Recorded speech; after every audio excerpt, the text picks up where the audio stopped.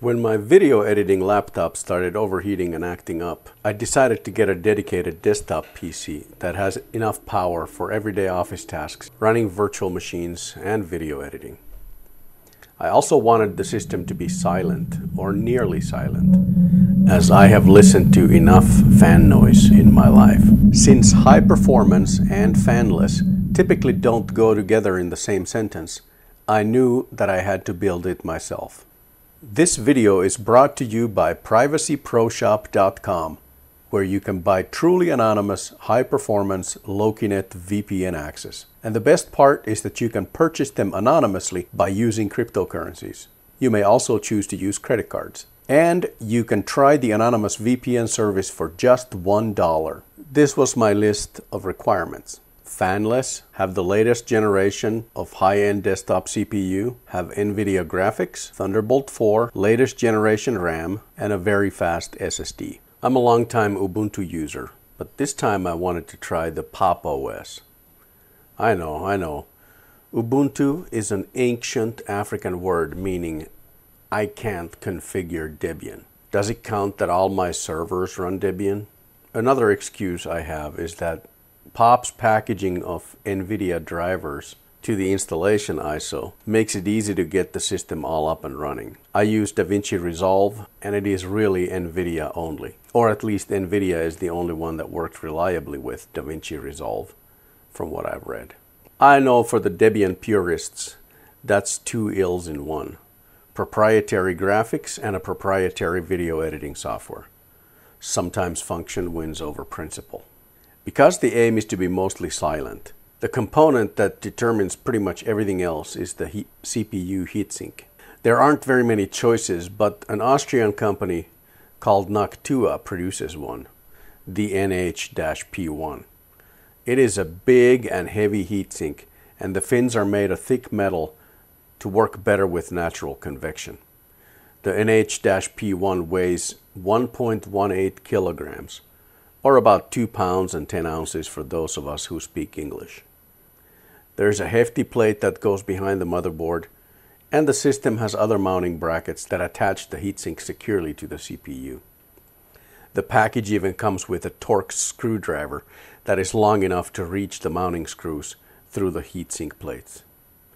The instructions are easy to follow. Kudos to Noctua for paying attention to detail. But I guess it's easy to pay attention to detail when you charge $110 for a chunk of aluminum and copper. They also shipped the cooler with their whiz-bang heatsink compound that is supposed to move the heat more effectively off the CPU. Noctua has a CPU, motherboard, and case compatibility guide for their CPU coolers. First stop on the compatibility guide was the CPU. The i9 CPU wasn't my first choice. I would have wanted the AMD Ryzen 9 7950X, but Noctua's configurator website said it won't work with their fanless heatsink. The 7950X runs too hot, but the configurator said that the brand new Intel i9-13900k works just fine. I just can't expect the highest turbo speeds with it. So, it had to be Intel. Oh well. I have made worse choices in my life. Second stop was the choice of a case. A passive cooling computer needs an open design for natural convection to properly function. Noctua lists a vast number of cases, but only a handful of them are suitable for passive cooling. As a general rule, the suitable cases have lots of openings, especially at the top and bottom, and are wide enough to accommodate the enormous heatsink. I chose the Cougar Blazer Essence case. The Blazer case is an open design, so it doesn't impede much with natural convection. I thought it was also one of the cases listed on Noctua's site as compatible. I didn't notice that the Essence version of the case wasn't listed. But luckily, it turns out that it has enough space for the massive heatsink when you use the extended posts that hold the tempered glass panel. Next up, the motherboard. I chose the ASUS Z690 ProArt Creator Wi-Fi motherboard for a few reasons. It was one of the few ones with Thunderbolt 4 on board and seemed to have good passive cooling with lots of heatsinks. Also, I figured a professional motherboard as opposed to a gaming board will be a more reliable choice. And this board is pretty impressive too. there isn't much missing from it. For instance, it has a USB-C 3.2 Gen 2 by 2 header. The header gets auxiliary power from the power supply by using one of the PCIe power plugs. That's the only way it can get enough power, as it is capable of pushing 60 watts through the USB-C port. That's enough to charge and run my Dell XPS 13 laptop. It comes with 4 PCIe 4.0 NVMe slots. There are also 8 SATA ports along with Intel's fake RAID for the NVMe and SATA ports. For now, I installed a single 1TB Seagate FireCuda 530 SSD. After the computer starts and the post is complete, Pop! OS boots in 3 seconds. I'm impressed. Networking is where this thing really shines. It has Wi-Fi 6E, so it covers the 2.4, 5, and the new 6 GHz ranges. For wired networking, there is a Marvell 10 gigabit NIC and a 2.5 gig Intel NIC. You can have some blazing fast connections to NAS devices as long as they have SSDs. Spinning drives can hardly saturate a 1 gigabit connection. Power supply. After working in the IT business for a quarter of a century, I have seen many power supply failures and failing power supplies frying various components. Usually the power supply is built from really cheap components. So I figured I'd buy a power supply that is high quality in addition to being fanless. That's how I came up with the Seasonic Prime TX700 fanless. No noise, 80 plus titanium rating, and big heat sinks. After I ordered the case, I happened to read the case manual and realized that the space for power supply when you have an ATX motherboard is only 140 millimeters, and the Seasonic fanless power supply has a length of 170 millimeters. So I had to mount it in a non-standard position. I ended up putting the power supply where one would normally put a water cooling radiator. That took the drilling of 2 holes in the sheet metal and attaching the supplied power supply bracket in an upright position. Seasonic's instructions say to mount the fanless power supply horizontally with the top of the power supply facing up. Oh well, poof, there goes another warranty. As I said earlier, I needed an NVIDIA card for Davinci Resolve. So I did some digging into the various cards and quickly figured out that my rendering needs are well served by the RTX 3060. So next was to find a silent card.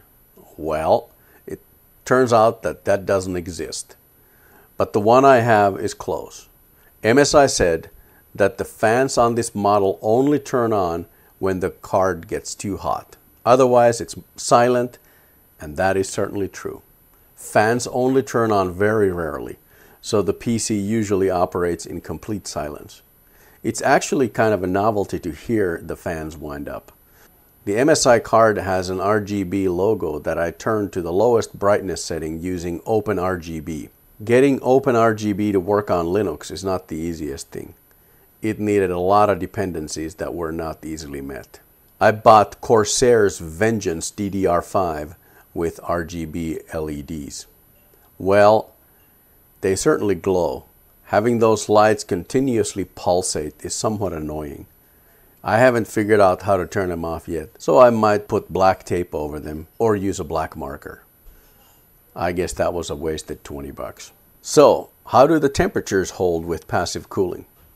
I've tested with Monero mining using XMRig. I use a GNOME extension called CPU Power Manager for setting CPU parameters, and if I limit the CPU to 4 GHz clock speed, the temperature of the CPU stays between 78 and 80 degrees Celsius. That mines Monero at roughly 10 kilo hashes per second, completely silently, except for the occasional clicking when the heatsink expands as the temperature goes up, or when it cools down after you shut down mining.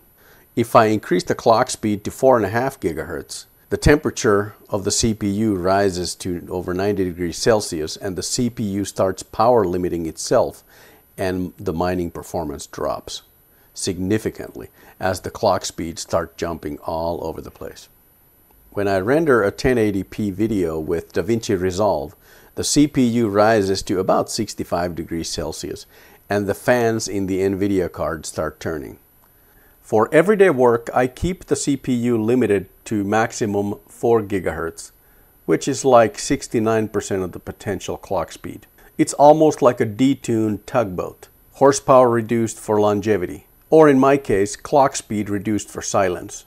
If I need increased clock speeds in the future, I can always get one of those nearly silent Noctua 120mm fans and double my cooling capacity. Pop! OS is excellent and Davinci Resolve installed quickly and without any issues. On the other systems, even on Windows, I have had to mess with graphics drivers. Now it all just worked. Coming to Pop! OS 22.04 from Ubuntu 20.04 is pretty much painless. The user interface is mostly the same, GNOME, with some different flavors. Pop! OS probably has an edge in the polish department over Ubuntu, but they're just very similar. Keyboard navigation is one place where Pop shines.